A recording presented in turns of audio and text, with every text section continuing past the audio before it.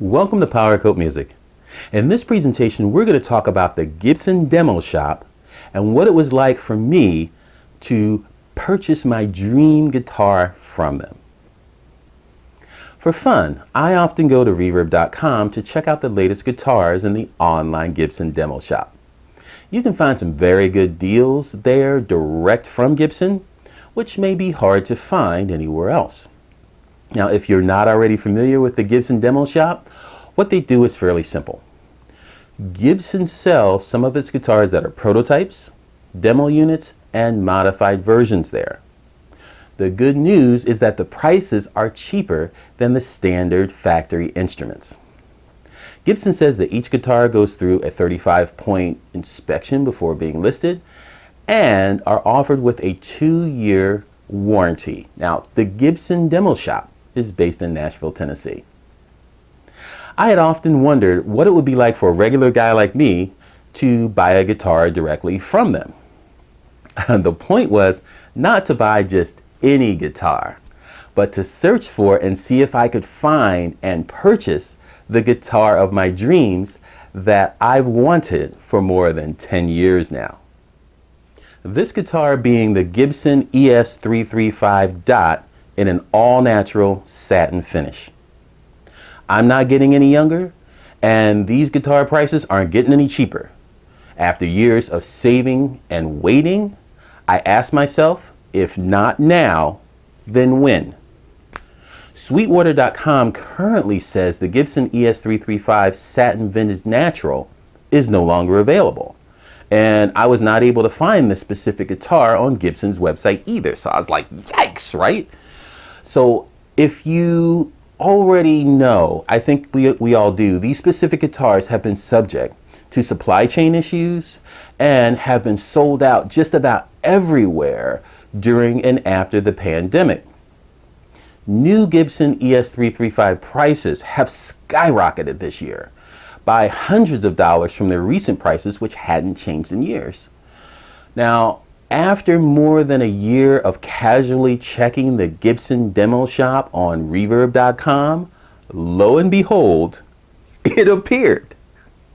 The guitar of my dreams at a price lower than what I have seen in years, both new and used. I couldn't believe it. The guitar was listed as the Gibson ES335 Satin Vintage Natural. As we know, ES stands for Electric Spanish, and the 335 was its $335 price tag when it was released back in 1958. The dot means that the fretboard has dots as opposed to block inlays. Now, with 71 watchers and the guitar in several other people's carts on the website, I knew this deal wouldn't last, so I bought it immediately. As usual, ordering from reverb.com was simple and straightforward. However, much to my surprise and delight, the Gibson Demo Shop shipped the unit with free 2-day shipping via UPS. On the Demo Shop website, the guitar's condition was described as used good. Now with this, I expected, significant wear and tear because the guitar had been previously owned. The unit arrived 2 days after it was ordered in that familiar Gibson brown box. Now, let's check out the unboxing of the guitar.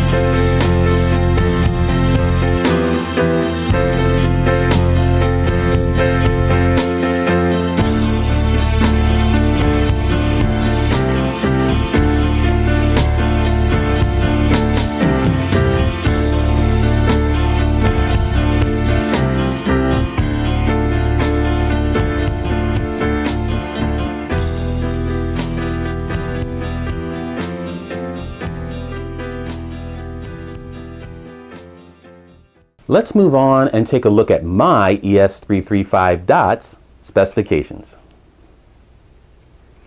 The neck profile is a rounded C neck profile.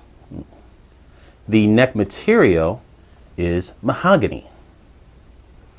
The depth at the first fret on the guitar is 0.875 inches, and the depth at the 12th fret on the guitar is 0.971 inches.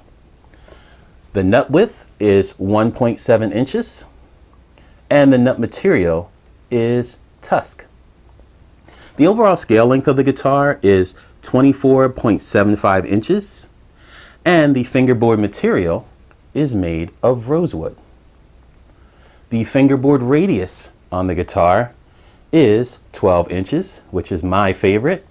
And the guitar has 22 plecked frets, and you can feel it when you play it. The action is fantastic.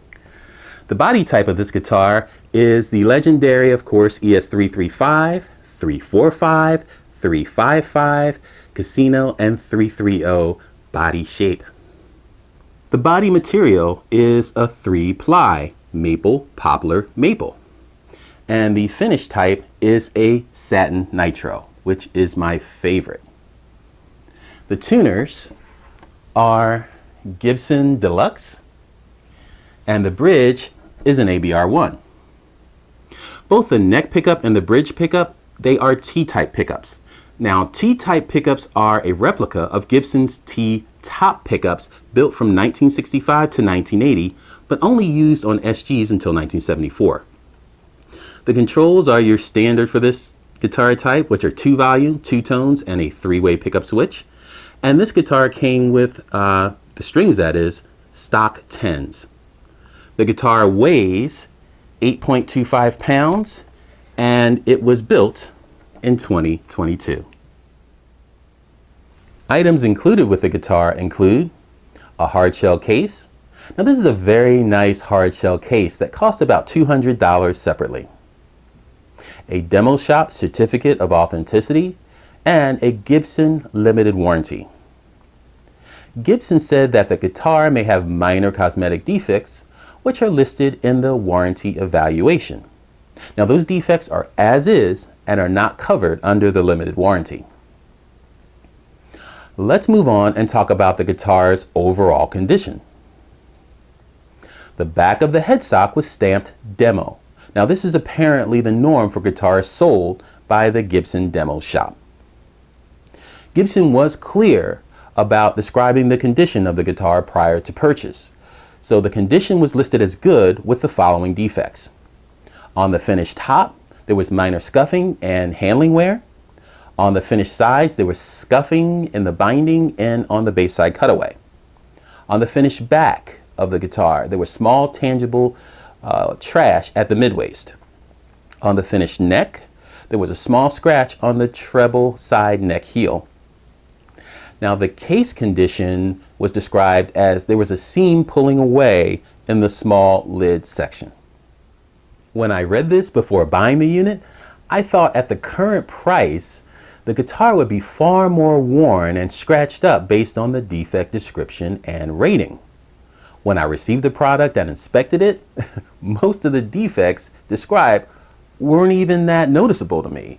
And overall, the guitar looked new.